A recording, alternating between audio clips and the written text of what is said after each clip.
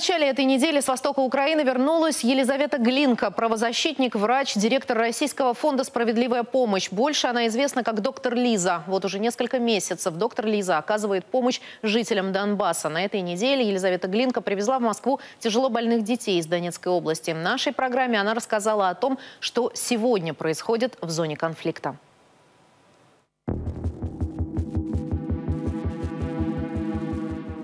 Ну, я считаю, что все-таки это международный трибунал должен такие вещи расследовать. Но то, что такие захоронения есть, это понятно, потому что я была в Славянске во время ведения боевых действий. И я могу пока аккуратно, наверное, после войны мне книжку придется писать, что мы видели. Но мы видели действительно тела, которые просто лежали по обочинам. Гражданские тела, люди в гражданской одежде. Молодые люди.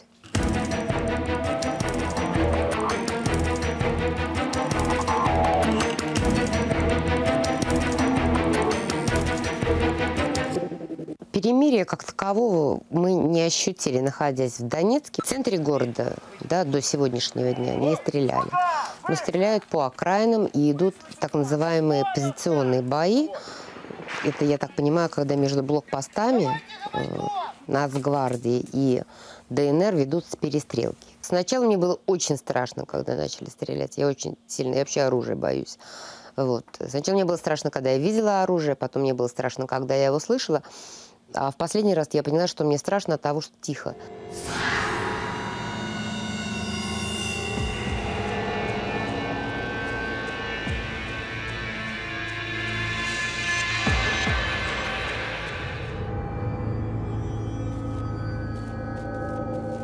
Что касается социальных проблем, немножко стало полегче с приходом гуманитарного конвоя, потому что появились продукты, появились лекарственные препараты, появились те вещи, в которых они нуждались, но, безусловно, покрыть тот дефицит, который, я уже много раз об этом говорил, который много лет там присутствовал, но ни один конвой с этим не справится. Нету вакцин, нечем прививать новорожденных детей. Например, я говорю о вакцине БЦЖ.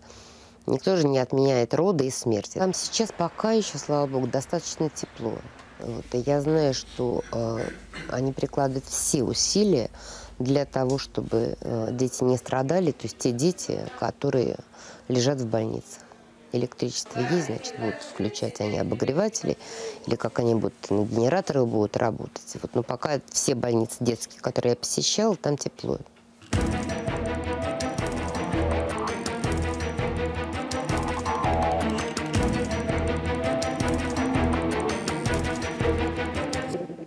Вы знаете, когда они мне скажут: Лиза, твоя помощь больше не нужна.